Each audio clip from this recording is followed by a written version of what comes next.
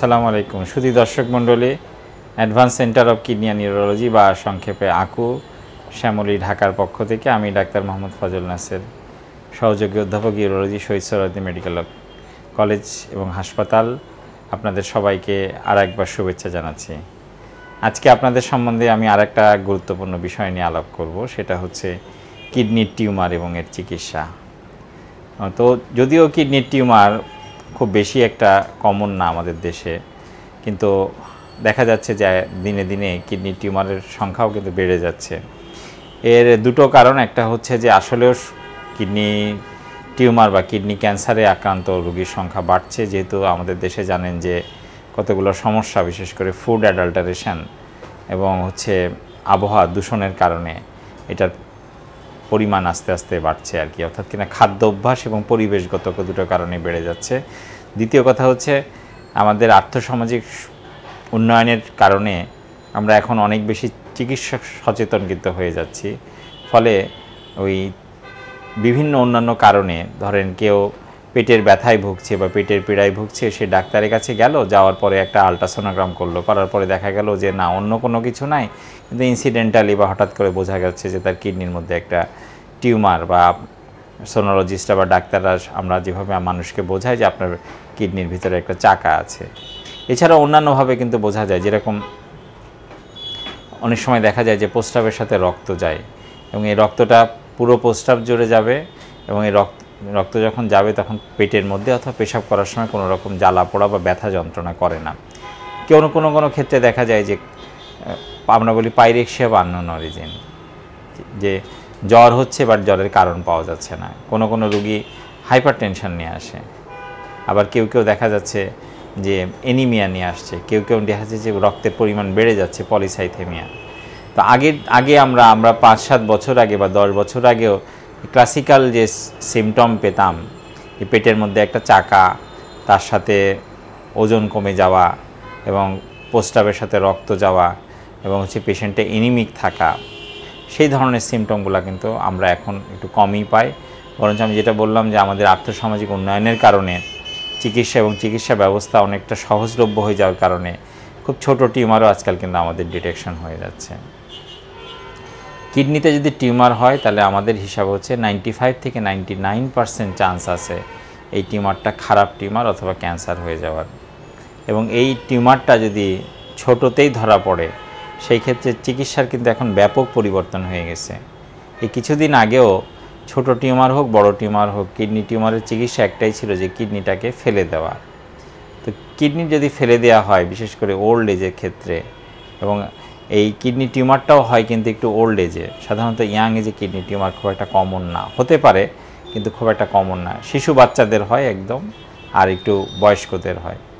So আমি এবং আপনি যেমন কাজ করতে করতে আমরা বুড়ো হয়ে যাচ্ছি, আমাদের কিডনি দুটাও কিন্তু কাজ করতে করতে আস্তে আস্তে কিন্তু বয়স হয়ে যায়, এদের যে ফাংশনাল ক্যাপাসিটি সেটাও কিন্তু আস্তে আস্তে কমে যেতে থাকে।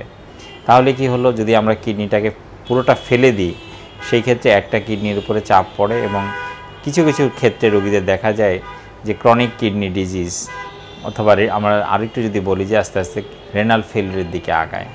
তো এই সমস্ত কথা চিন্তা করে বিজ্ঞানীরা দেখলেন যে আমরা যদি শুধুমাত্র টিউমারটা ফেলাই দিই তাহলে কেমন অবস্থা হয়। তো সেই গবেষণাতেই পাওয়া গেছে যে ছোট টিউমার যদি হয় এবং সুবিধাজনক অবস্থানে যদি থাকে, সেই ক্ষেত্রে শুধুমাত্র টিউমারের সাথে কিডনির কিছু অংশ ফেলে দিলে, সেই কিডনিটা যদি রেখে দেওয়া যায়, তাহলে রেনাল ফেলিউর প্রিভেনশন করা যায়। যে জিনিসটাকে আমরা বলি পার্শিয়াল নেফ্রেক্টমি, অথবা আরেকটু যদি আমরা জটিল ভাষায় এটাকে বলি, সেটাকে আমরা বলছি হচ্ছে নেফ্রন স্পেয়ারিং সার্জারি। আর বড় টিউমারের ক্ষেত্রে অনেক সময়, যেহেতু আমি বললাম যে সুবিধাজনক অবস্থানে এমন একটা জায়গায় যেখানে খুব বড় একটা হয়তো বা রক্তনালী আছে, সেখানে অনেক সময় ছোট টিউমারের ক্ষেত্রেও কিডনি রাখা সম্ভব হয় না, বা কিডনি টিউমারের সাইজটা এত বড় আসলো আমরা হয়তো খেয়ালই করিনি। এরকম অনেক সময় হয় যে রোগী বুঝতেও পারছে না, হঠাৎ করে এখানে টিউমার হয়ে বসে আছে, সেই ক্ষেত্রে পুরো কিডনি ফেলে দিতে হয়। তো আপনারা জানেন যে ঐতিহাসিকভাবে কিডনির চিকিৎসা ছিল ওপেন মেথডে, অর্থাৎ পেট কেটে কিডনিকে যাওয়া, কিডনি বেশ ভিতরে থাকে। কিন্তু এই মিনিমাল ইনভেসিভ সার্জারি, অর্থাৎ কিনা যত কম কেটে যাওয়া যায়, এটা আসার পরে থেকে আমাদের দেশেও কিডনির চিকিৎসায় কিন্তু ব্যাপক এবং আমি বলবো যে বৈপ্লবিক পরিবর্তন হয়ে গেছে। এবং সারা পৃথিবীতে এই ল্যাপারোস্কোপিক সার্জারি কিন্তু এখন গোল্ড স্ট্যান্ডার্ড সার্জারি কিডনি টিউমারের জন্য। এবং আরও এক ধাপ আগে বাইরে কিন্তু রোবট অ্যাসিস্টেড ল্যাপারোস্কোপি, যে আমরা যে ল্যাপারোস্কোপিটা যে অপারেশনগুলো নিজে হাতে করি সেখানে আমরা রোবটের সাহায্য নিয়েও করতে পারি, কাজটা আরও সূক্ষ্ম হয়। তো আমাদের দেশে এখন পর্যন্ত রোবট নাই, বাট আমরা গত 4 বছর ধরে এই advance centre of kidney and ইউরোলজিতে ব্যাপক সফলতার সাথে বেশ কিছু কিডনি টিউমারের কাজ কিন্তু আমরা করেছি এবং তার সফলতার হার যথেষ্ট ভালো।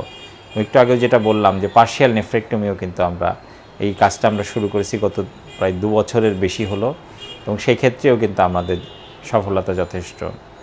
তো আপনাদের যদি এই ধরনের কারো কোনো আপনার বা আপনাদের আত্মীয় স্বজন বা পরিচিত কারো যদি এই ধরনের কোনো সমস্যা থেকে থাকে, তাহলে আপনারা চাইলে আমাদের পরামর্শ বা সেবা নিতে পারেন।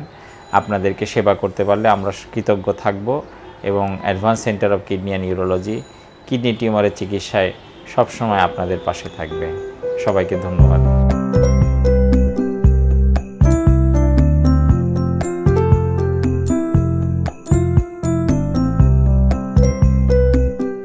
আপনাদেরকে স্বাস্থ্য সচেতন করার জন্য আমাদের এই আয়োজন। প্রতিদিন দেখুন এই channel হাসপাতাল/ACKU advance centre of kidney and urology, Shyamoli, Dhaka. আপনারা লাইক এবং কমেন্টের মাধ্যমে আপনাদের পরিবার, বন্ধু, আত্মীয় স্বজন সবাইকে জানিয়ে দিন এবং অনেক অনেক শেয়ার করুন, এবং অবশ্যই আমাদের এই চ্যানেলটিতে সাবস্ক্রাইব করুন। ধন্যবাদ।